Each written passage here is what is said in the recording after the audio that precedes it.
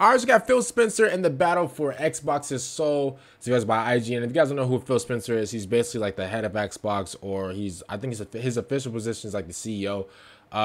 Let's check out IGN's video. Let's go. For the first time, let me now unveil. I'm also gonna give Xbox. my own like piece at the end of the video as well. Hopefully it's not like a long rant, but I'm gonna give my take Stop on me this. if you've heard this one before. Xbox stepped on a rake again. For the umpteenth time in the past decade, Microsoft has found itself on the wrong end of bad news. And as usual, it's self-inflicted. Just as Team Green was starting to gather some positive momentum, Fallout is the biggest show on TV, boosting all the Fallout games along with it, the upcoming launch of Senua's Saga Hellblade 2, and that may be the very kind of prestige, single-player, narrative-driven, third-person action-adventure that the brand has long I hope lacked. this game is good. It comes out later this month. The next Xbox Showcase was also announced for June 9th, where we might finally see the long-anticipated next entry in the Gears of War Call of series, Duty? the next entry in Call of Duty, and more. Xbox brass torched the morale of customers and quite possibly its own developers alike by announcing the closure of 3 studios, Tango Gameworks, Arkane Austin, and Alpha Dog, and the consolidation of a 4th. Oh, I told you, see? Fans were quick to point back to recent and now hypocritical seeming quotes from Xbox executives, such as marketing boss Hi-Fi Aaron Rush is a really good Greenberg game. saying last year that just axed developer Tango Gameworks' Hi-Fi Rush was, quote, a breakout hit for us and our players in all key measurements and expectations. We couldn't be happier with what the team at Tango Gameworks delivered with this surprise release. And in the 2021 Xbox documentary Power On, Sarah Bond said the leadership team asked themselves how to learn from and not repeat the same mistake of acquiring a studio, in this case, original Fable developer Lionhead, only to later shut them down. Yeah, well done. And 1 year ago, in the wake of Redfall's disastrous I feel launch, so bad for that game. Xbox boss Phil Spencer said, quote, one thing I won't do is push against the creative aspirations of our teams. When a team like Rare wants to do Sea of Thieves, when a team like Obsidian wants to do Grounded, when Tango Gameworks wants to do Hi-Fi Rush, when everyone thought they were probably doing The Evil Within 3, I want to give the teams the creative platform to go and push their ability, to push their aspirations. Phil, I love you. Phil, I love you so much. Let him rock. We let you rock, those Phil. once reassuring quotes ring hollow today. At worst, they're outright lies. We've come a long way from Xbox fans once proudly decreeing, in Phil we trust, and posting photoshopped Dark Knight-esque I believe in Phil Spencer buttons online. Awfully, Bloomberg reports that Microsoft might not be done making cuts. So this may very well get worse before it gets better. They're making more For cuts? developers, that would mean further job losses. And for gamers, that might mean another possible Xbox Game Pass Ultimate price increase. So how did we get here? Why can't Xbox stop tripping over its own 2 feet? And with I got the a few Xbox suggestions in my organization head. growing so massive over the past half-decade, They bought Activision. and its reach extending not just to They got consoles, Blizzard. but to any device capable of playing video games, can the soul of Xbox even be saved? It can. I spoke to 2 former longtime Xbox employees separately, and both lamented the current state of the brand. One told me prior to this week's awful studio closure news, quote, I had lengthy conversations with a bunch of Xbox founders, and we all came to the same conclusion. It's no longer Xbox, but Microsoft Gaming. Ouch. Ooh. The other chatted with me at length that's a after former the Xbox Bethesda employee? bloodbath and believes Xbox is now too big to quickly or easily get its house in order. Quote, there is just too much surface area. You have effectively 3 huge companies at play, and Microsoft never really finished the integration with Bethesda. And Activision is like 3 times the size Xbox was. They added, quote, Xbox 360 launched with a few hundred people. Last I heard, Xbox is now almost 30,000 people. 30,000? And that growth has led to, in the opinion of the Xbox veteran I spoke to, increased oversight and meddling from further up the Microsoft food chain. Quote, The reason this seems so inconsistent with previous Xbox leadership team statements is that these decisions probably aren't being made by Phil.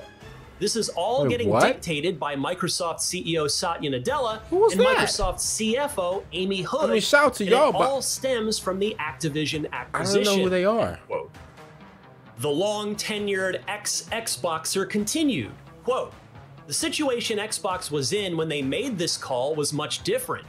They couldn't keep consoles in stock, making money hand over fist with Game Pass growth. The Activision acquisition seemed like a no-brainer. Now, console sales are down, post-COVID recession, Game Pass slowing. The acquisition was more costly and time-consuming than anyone expected. Tough. And the focus on fighting the FTC probably cost them time they would have spent thinking through the people and studio implications. I 100% believe this is a board-level decision. Xbox was a huge profit center, so Satya approved a huge merger. Now, games are slowing and Microsoft's stock is skyrocketing, and there is no way Satya is going to let Xbox drag it down. This is all my opinion, of course, but I'm fairly certain these are not decisions being made only by Xbox leadership. Yeah, I don't think that either. That's not to absolve Spencer for his role in all of this, unlike the tone-deaf, won't someone think of all the multi-millionaire executives response of former Xbox higher-up Mike Ibarra. Spencer is, after all, the person in charge of the entire organization. The buck stops with him. The Bethesda and Activision Blizzard acquisitions happened on his watch. As such, he is no more shielded from criticism for being, by most accounts, including my own for the record, a very nice guy, than the star professional athlete is for underperforming on the field or court, despite regularly signing autographs for kids before games. But no matter who's to blame for the weight of Activision Blizzard seemingly tipping Xbox's scales out of balance, it's now fair to wonder if and how Spencer can save Xbox's soul. Is Xbox a gaming brand that means anything to gamers anymore? He can save it. Can it stand toe-to-toe with Sony and Nintendo?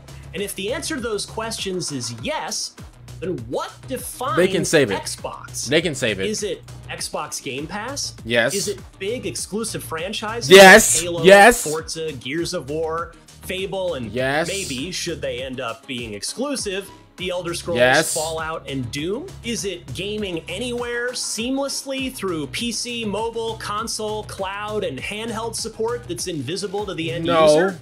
Can it be all of these? It could be, but should it be all of these, or does Xbox then become a jack of all trades, master of none? After all, when you think of either PlayStation or Nintendo, you arguably think of one thing and one thing alone. Exclusives. Consistently incredible exclusive games. Yep. That's it. We could have killed you. That's it. Maybe we should have. Listen. If the board is pushing Xbox in this direction, will Spencer push back? These decisions, no matter who's making them, are costing give me 1 second. Xbox an incredible amount of both talent and community trust. Spencer knows that, and it's up to him to fix it. To this point, I would have argued that up until this past week, Spencer's 10-year term as head of Xbox could be summed up as such. Gamer-first initiatives like backwards compatibility, accessibility, I'm gonna talk about that too. I'm gonna talk about that too. But he has yet to deliver either the single breakthrough blockbuster game that captures the zeitgeist or the steady flow of high-quality exclusive games that breed loyalty to a platform. Now, though, he will likely be remembered primarily by how he handles this moment. Can he organize a 5-company monolith, Xbox, Bethesda, Activision, Blizzard, and King, into a single entity that makes both gamers and shareholders happy? Is that even possible? Listen. If he can't, the Activision Blizzard King acquisition may prove to be more trouble than it's worth. First of all, shout out to IGN. Shout out to that guy. I don't even know this guy's name, but shout out to him. Let me give you the rundown. And I've been saying this for so long. First of all, everybody was so hyped about, I remember I forget what year was it. Was it 2016, 2017? This is when Xbox came through and they were like, you know, and first of all, before I even go off or whatever, I love Xbox, I love Nintendo, and I love PlayStation, okay? I'm not, you know, we all can have our favorites or whatever. I'm not judging anybody for having their favorites, but let me just say this real quick, all right? The fact that people were getting so excited because they were like, oh my God, backwards compatibility, great, oh my God, like, yes, right? Everybody was so like stoked about that, that isn't a problem. It's, I feel like a lot of people rely on that too much because at the end of the day, what PlayStation had, oh my God, listen, what PlayStation and Nintendo have, what Xbox don't, is what this guy just said right here, which I said, like, you know, before him. So I guess I was right? But I'm sorry about that. That was stupid. But listen, literally what I said and what this guy said, that was totally true. PlayStation and Nintendo, they have hitmaker exclusives, not just hitmakers. They have hitmaker exclusives. Last of Us, and let's go on PlayStation. Spider-Man, Last of Us, Detroit Become Human, God of War, Uncharted. You have all these hitmaker blockbuster, just like on this type of level of just like exclusives is like unreal. And then you look over at Xbox, and I'm not trying to throw down nobody, but at the end of the day, that's literally what it is. On Xbox, you have what? Forza Horizon, you have Sea of Thieves, and these are like the exclusives, like Xbox exclusives that's at the top of my head. Forza Horizon, Sea of Thieves, what else? What was their last like big huge exclusive? Starfield. Like what else? Like I don't even like. I'm not trying to sit here and say that Xbox has no games, but when it comes to like the comparison of like Nintendo and PlayStation, there is no comparison. You are legit. You don't have enough hits to be in the verses right now. If we were doing like a little rap battle, whatever, and let's say this is Drake versus Kendrick. And like a versus, they can go head to head with each other. Like, you know, obviously one of them's gonna win, but they can go head to head with each other. If PlayStation and Xbox did like a head to head versus or whatever, and we're pulling out games, and the audience decides like, you know what game is better, I'm sorry, Xbox, you're getting smoked. You're getting smoked. Listen, I promise you, Xbox, you are getting absolute smoked, and I love Xbox. But guess what? I'm not gonna sit here and try to suck up to Xbox and be like, oh no, what they're doing is fine. No, it's not, because you don't have a hitmaker. All you need is one. I'm telling you, all you need is one. And Starfield, it was big, it was hyped up, it was big. Starfield, it wasn't bad, but you know, was Starfield better than God of War Ragnarok? No. Was Starfield on the same level as God of War? I said God of Field. Sorry about that. God of War Ragnarok? No, it wasn't. So at the end of the day, I'm not saying that Xbox has to. Well, I'm about to say I'm not saying that Xbox has to create a game that's on the same level. They have to. They kind of have to. They have to create a game. Listen, Xbox has to come out with a game that it's on. I'm talking about Super Smash Bros. Ultimate, God of War. They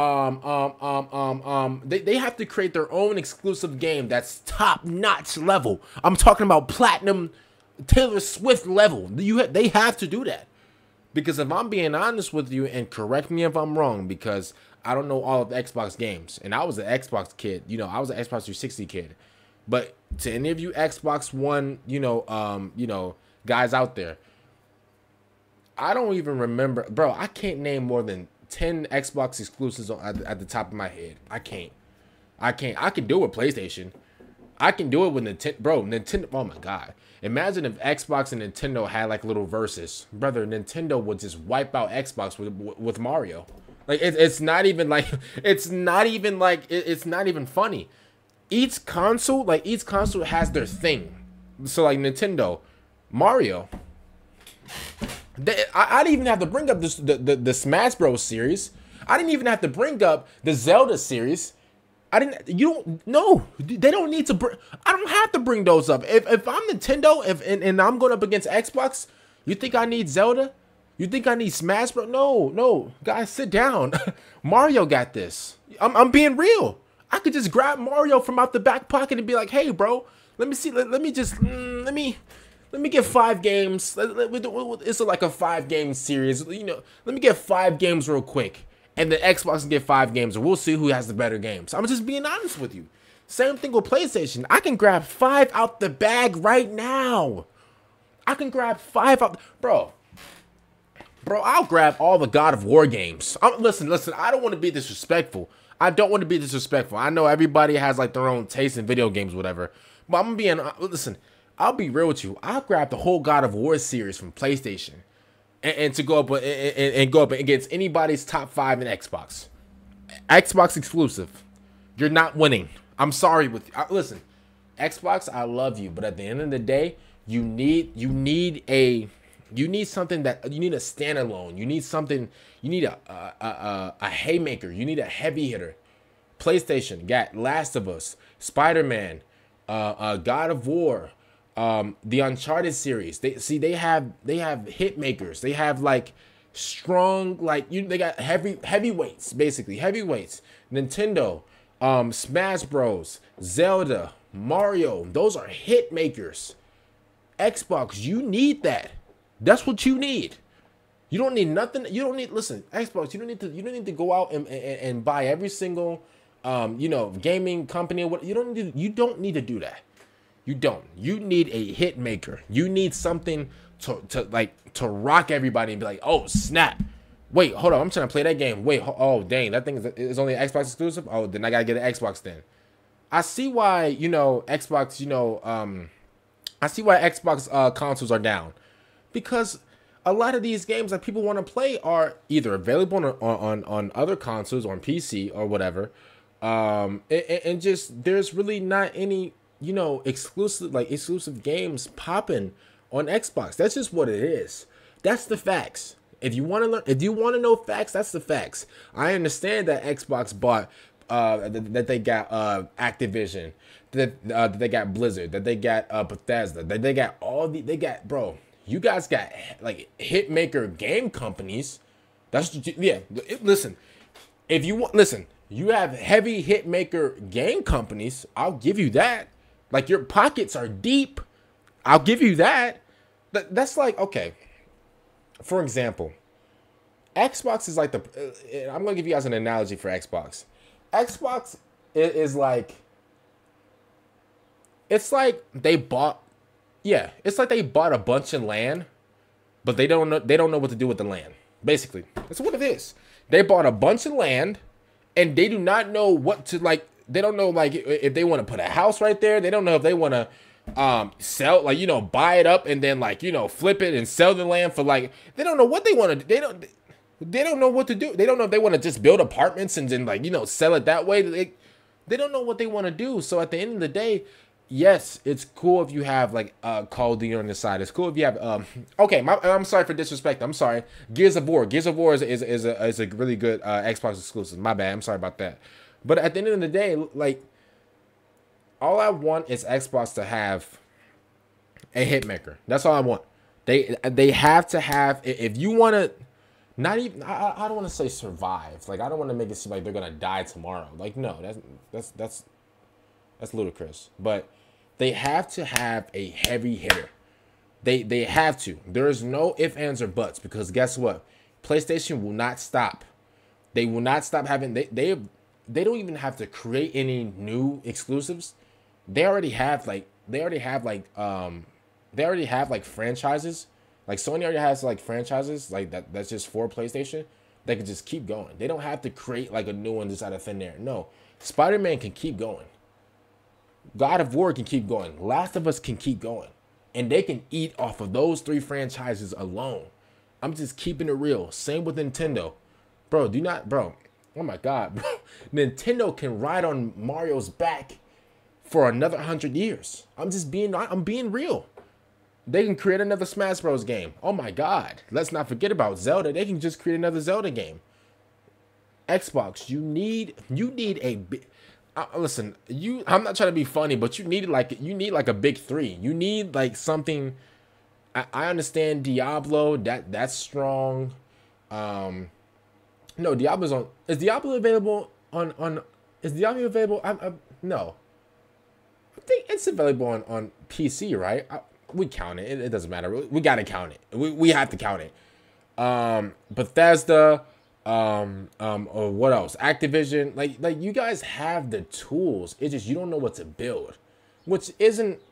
You listen. You have the money. You have the time. It's just I don't know. Like you guys need like a golden goose. That's what you need. You need like a golden egg. You need a golden egg, and once you have, listen, you don't need to have like 10, popping games. All you need is one golden egg to just take over. That's all you need is one golden exclusive. That you don't need to buy up 80 different I mean, if you do, if you guys have an idea, whatever, and you need to buy up like certain studios, whatever, and they can help you out with that, great. And if a small studio, whatever, comes up with a good game, you guys find it, whatever, let them do it. And that's another thing. Let them do it. Let them pop up with these games. You never know which one will hit. Because at the end of the day, bro, I'm seeing Xbox cut off gaming studios like it's crazy.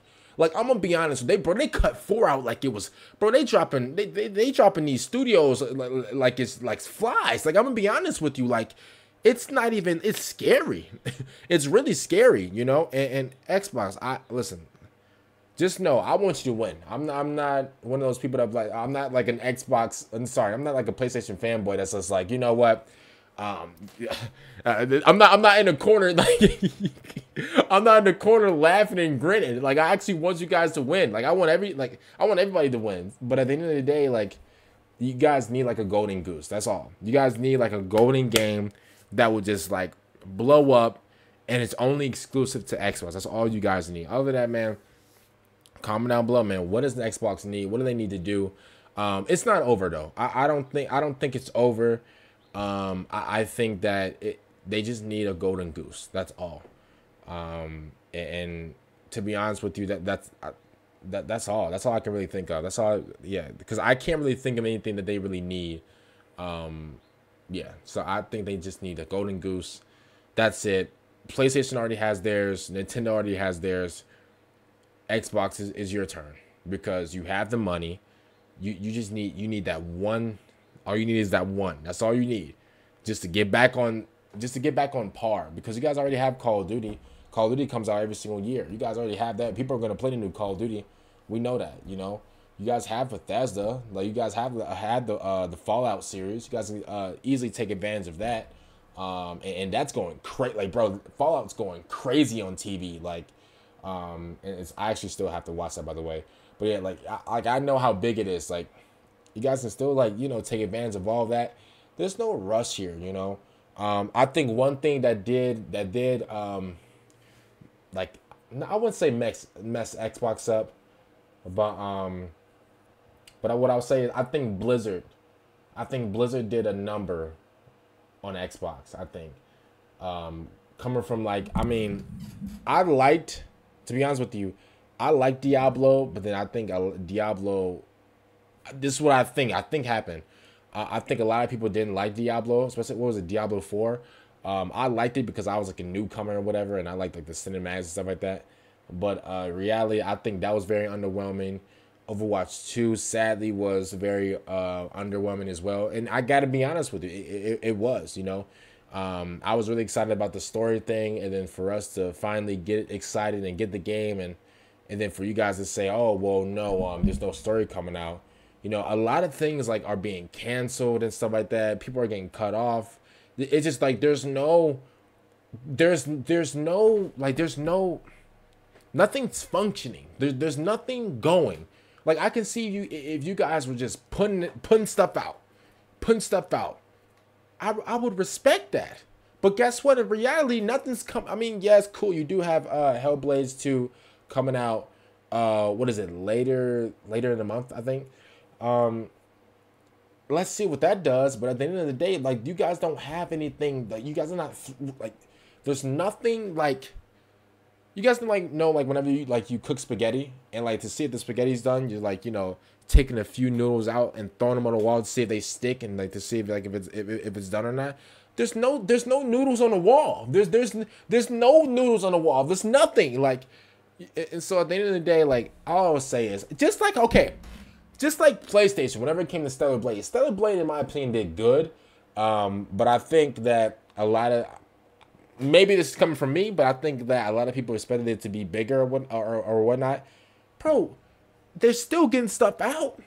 Like, try it, throw it out. You never know. That could be your golden egg. You never know. But last time I checked, everything's getting canceled and cut off, and it's I don't know. I'm praying for it. Let's see what Xbox does, especially with this new game, Hellblade 2. This game was definitely being hyped up for some years now. I'm really excited for it. You know, we'll see how it goes. Now, I'm of course, you know, I'm gonna be there to see the gameplay and cutscenes and stuff like that. But we'll definitely see how it is. We'll see if this is Xbox golden egg, because last year, you know, Starfield. I was about to say Starblade. Starfield definitely was a big game. I definitely wouldn't say it was like a hit maker or anything like that, but it was a really big game, and to be honest with you, it didn't do too bad for me. Me personally, it didn't do too bad. But other than that, we'll see what Phil and the Xbox goats do. I still love Xbox. I've been an Xbox kid when I was growing up. Here's the thing, though. In my opinion, Xbox 360 absolutely owned the PS3.